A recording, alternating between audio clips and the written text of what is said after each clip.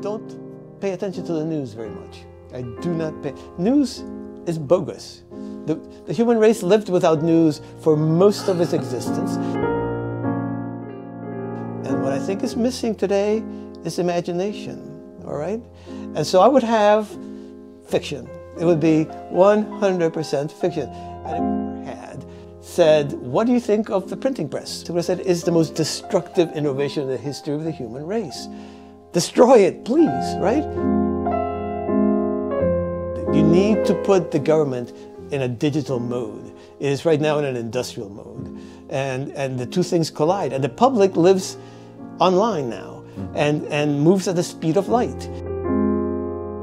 The year 2001, the information provided in that year doubled that of all previous information going back to the cave paintings at the dawn of culture, okay?